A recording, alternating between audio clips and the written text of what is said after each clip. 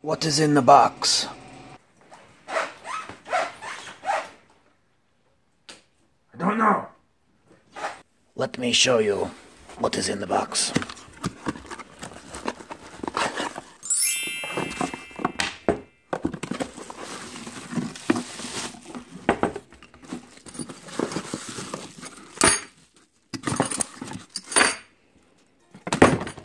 What's up, guys?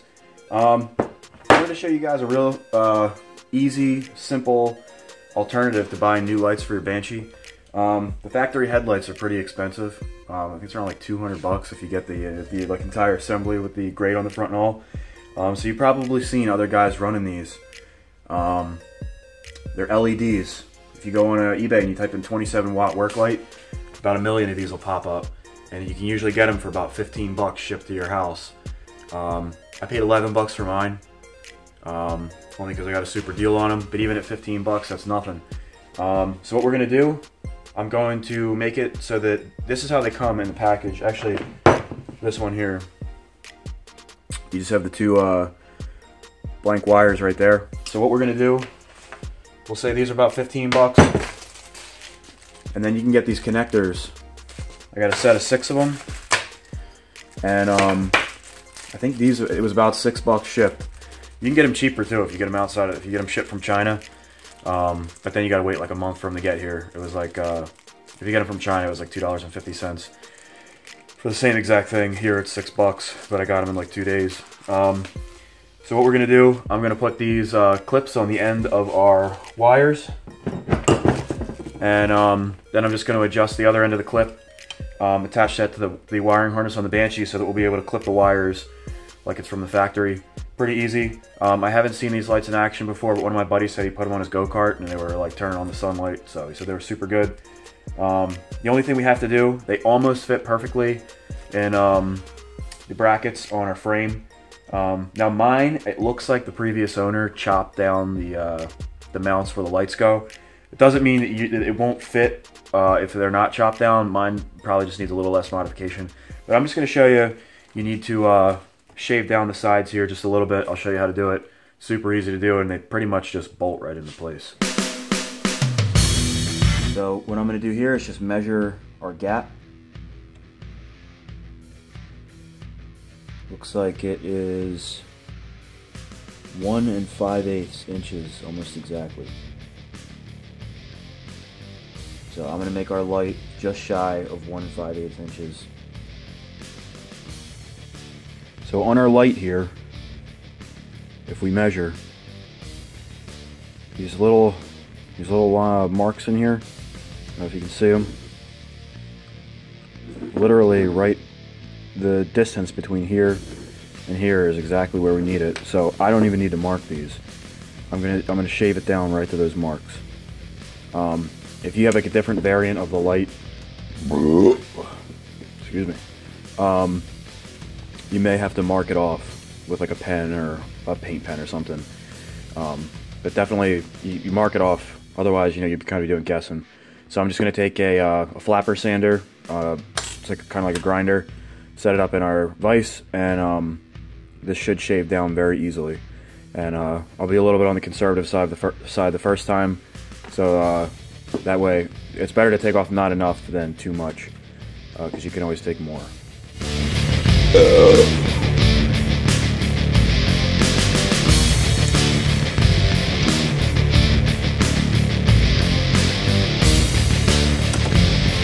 Don't go crazy tightening this.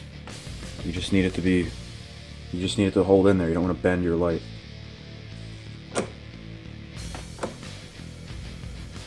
That's all you need.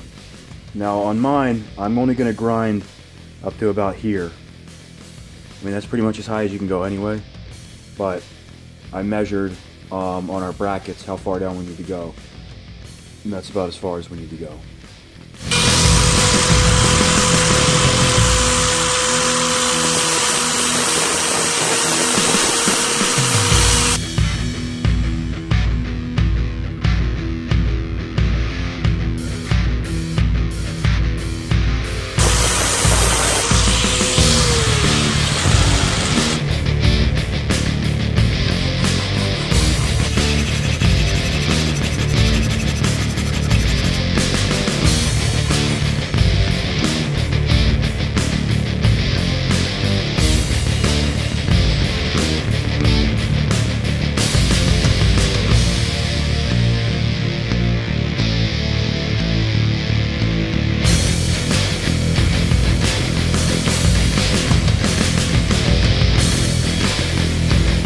Alright guys, so I have these all shaved down.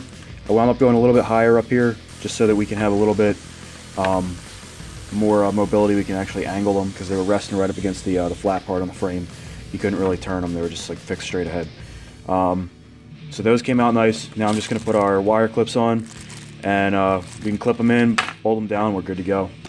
So here's what you're going to get in these little wire packets, the terminal kits. You have your 2 clips,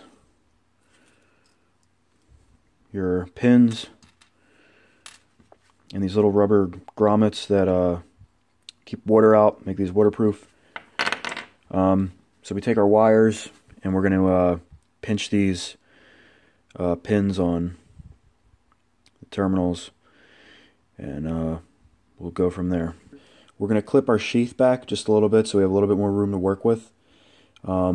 The sheath is on there pretty good. It's not just a covering. It's actually molded around the wire, so you have to be careful. But with a pair of dikes, you should be able to cut it back pretty easy. Just take your time with it. Then we'll remove some of the sheath on these wires and put our pins on.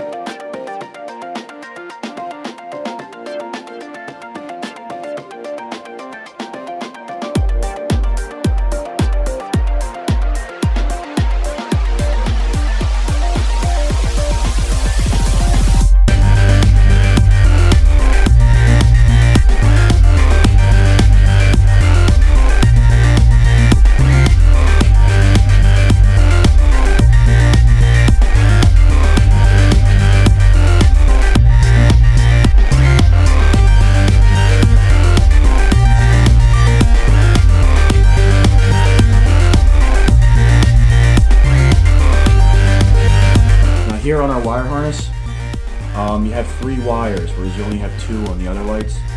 Now what that is one of these is a ground, and then you have your high beams and your low beams. So what I'm going to do is I'm going to, the yellow is your high beam, the green is your low beam, this black is your ground. What I'm going to do is I'm going to twist the green and the yellow together on this one. That way, whether you have high beams or low beams on, this light's always going to be on. And then on the other light, I'm only going to do one of them. I'll only do the high beam. So this way, this one will be like the low beam, it'll always be on. And then the right one, it'll be so you can have 1 or 2 lights on. Probably always have both of them on, but that way, you know, it'll at least have some functionality.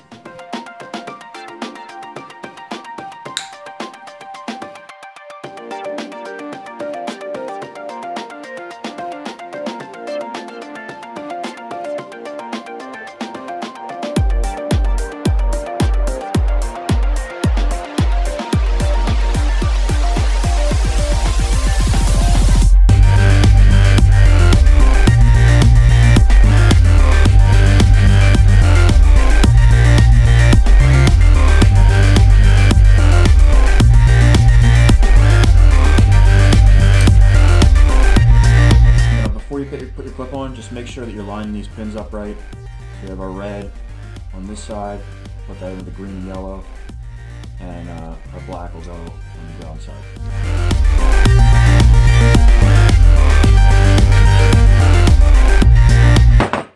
I love pizza. So this side's going to be the same thing. The only difference is you'll notice your green and your yellow wires are doubled up. It's because of the way the wiring harness is. The wires are like doubled back through the harness so that both lights can get power. But it's really not any different than the other side. The only thing is, instead of twisting all 4 of these together so that the lights would always stay on, I mean, you can do that if you want. But like I said, I'm going to make it so that you can have 1 light on or 2 lights. So I want the yellow one to be powered because that's our high beam. So when you're on low beam, the left light will be on, and when you're on high beam, the left and the right light will be on. So this one, I'm still going to put a terminal on it and push it in the clip just because it'll look nicer. We won't just have like a random wire sitting there. And this one will be connected to our power. So now that our clips are done, we're pretty much ready to install these. I'm just going to take the hardware that the kit came with, and I want to trim it down because I don't like it when bolts are hanging over too much.